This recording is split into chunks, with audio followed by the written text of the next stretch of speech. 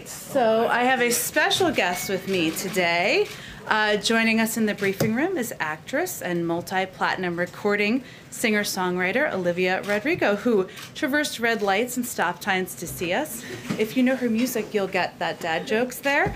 And we just want to thank you for using your platform and your voice for elevating the important issue of young people getting vaccinated. She's here today to meet with the president and Dr. Fauci later this afternoon, but she agreed to come say a quick hello to all of you first. With that, I'll turn it over to you, Olivia.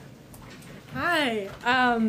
First, I want to say I am beyond honored and humbled to be here today to help spread the message about the importance of youth vaccination. I'm in awe of the work President Biden and Dr. Fauci have done and was happy to help lend my support to this important initiative.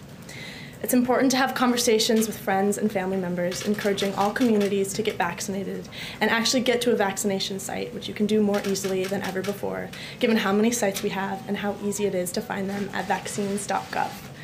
Thank you, Jen, for having me today, and thank you all for helping share this important message. It's so appreciated. Thank you. Okay. Thank you, Olivia, so much for joining us. Good luck with your great day. Olivia visited the White House on Wednesday, July 14th to encourage more young people to get vaccinated against COVID-19. The partnership with Rodrigo is just one of several initiatives the White House has undertaken. Olivia wore a pink skirt suit and paired it with chunky white Jizip Zanotti platform heels, black socks, and a Tinya Minamuati black suede purse. Her pink and black skirt suit is a vintage Chanel from spring or summer 1995 collection.